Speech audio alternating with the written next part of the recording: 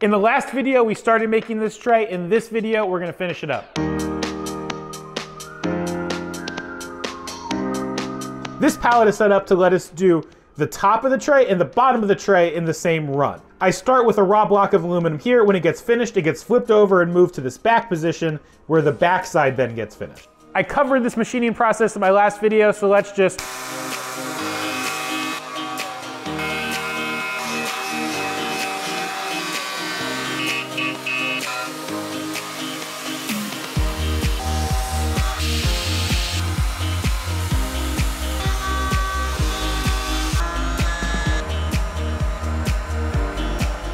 well, that was easy enough.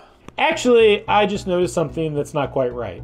There's supposed to be a fillet here, but it fades away to nothing. And this fillet over here seems a little deep. The tray itself is only 3 thou oversized, so that couldn't be the issue. I used the probe to check my fixture. This should say 855, so we're only about 1 thou off, so that's not the problem. I just checked cam, and honestly, I don't have a clue what the problem is. Everything should be working right. I'm just gonna hope that it was like old code or something. So I just regenerated it and reposted it, and hopefully that fixes it. I'm gonna run another tray and see if there's a difference. So that worked, and I can't tell you why. The next tray off the machine was perfectly fine. I guess it was just a bug with Fusion. But let's take a minute to talk about business. Today is the 30th of May, and I'm planning on leaving my day job around the 1st of August. That's just 62 days from right now. This is what my DTE bank account looks like. I've got about $1,500 in the bank, and I've spent about $300 more in the past 30 days than I have made. And I'm only up about $400 for the year. Now, this isn't as bad as it looks, because I've been investing a lot of time and money in things that will pay me back in the future. And I have a few more projects this month that'll push me back into the black. That being said, this is definitely not a firm foundation for a new business, especially when I'm planning on leaving my only source of income, my family's only source of income, in 62 days. I honestly don't know how to get Design Everything to the point where it will support me and my family, but I got about 2 months to figure it out. Right now, I'm hoping that doing Kickstarters is going to be my lifeline.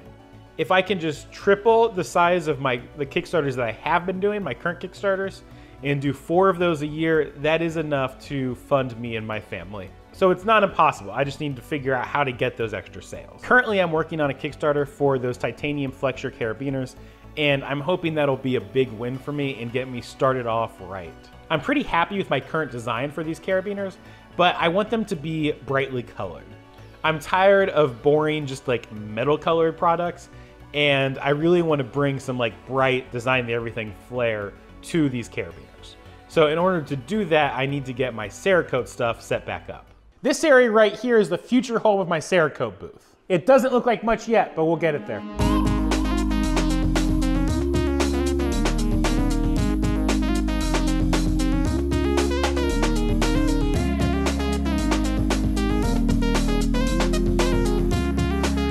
The next step is to put up some plastic separating the Cerakote booth from the dirty dungeon. I'm pretty sure I can take these boards that are left over from the counter and put them in up here to be able to staple the plastic to them.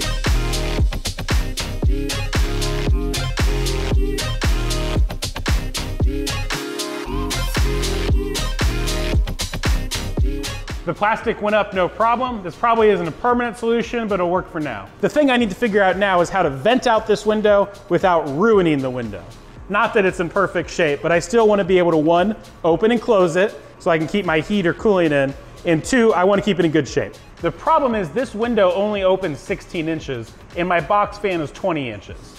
I suppose you might be able to get smaller box fans now that I think about it, but I think the better solution is to basically leave this unmodified and to build a little box coming out from it that's removable. I'll build the fan into that box and have a filter in front of the fan. That way everything here will stay clean because it'll be protected by that filter.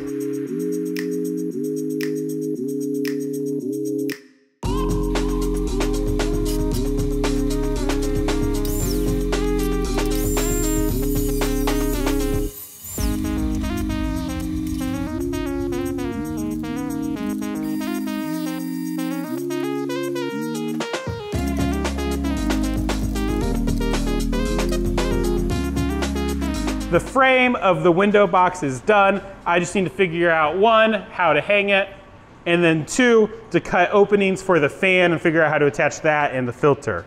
Other than that, it should be good to go. This is a little bit janky, but honestly, this works just fine.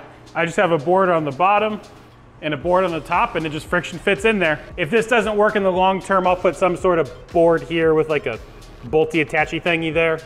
But this might work for now.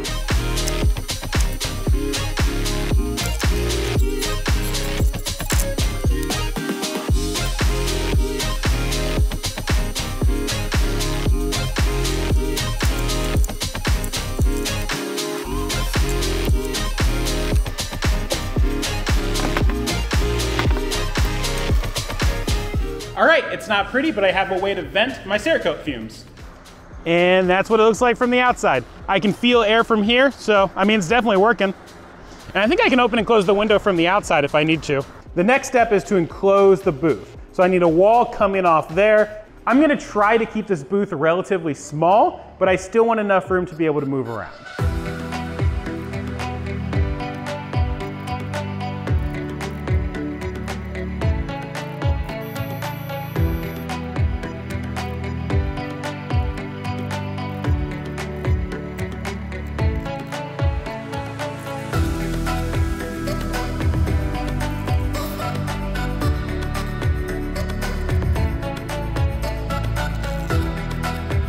It's definitely not pretty, but we officially have a Cerakote booth. I did everything I could to build this with as low budget as possible, and I think all in, it cost me about $100 if you don't include some of the stuff that I already had. Like, the biggest cost was 2x4s. I needed 6 2x4s, and they're like $6 each right now, so that's like 36, 40 bucks.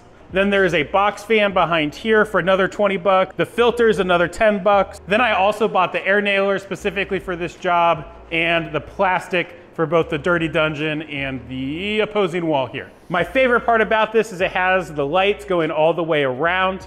This means when you're here painting something, there is really even lighting with no shadows. Before I moved into this new shop, I used to have to paint outside, and it was miserable. I scrapped so many parts because I'd be trying to paint like in the dark by the one light that was on the garage, and I just couldn't see what I was doing. Having a nicer booth is really going to add to my Cerakote quality. The other reason I built this booth the way I did is that I know I'm gonna have to remake it at some point. I've never actually had a paint booth before, and so I don't know what I need or want. So I did it cheaply and quickly, knowing that I'm gonna redo it in like a year, and when that time comes, I will do it right. Yes, I know that that attitude will bug a lot of you, but doing the wrong thing the right way is just a big waste of time. Back to business stuff. I have an idea on how I can grow without spending a whole lot of money. I have a reasonably sized Instagram account, and I'm trying to grow this YouTube channel. I've never really exploited that for my own gain, but I think it might be worth it here. Dear Send Cut Send, would you be interested in working with me on some upcoming projects? People who will see Send Cut Send as their path to starting their own business. If this works, 1, it helps them out, but 2, it'll also really help me out on my R&D costs for the carabiners. I guess we'll see what they say in the next video.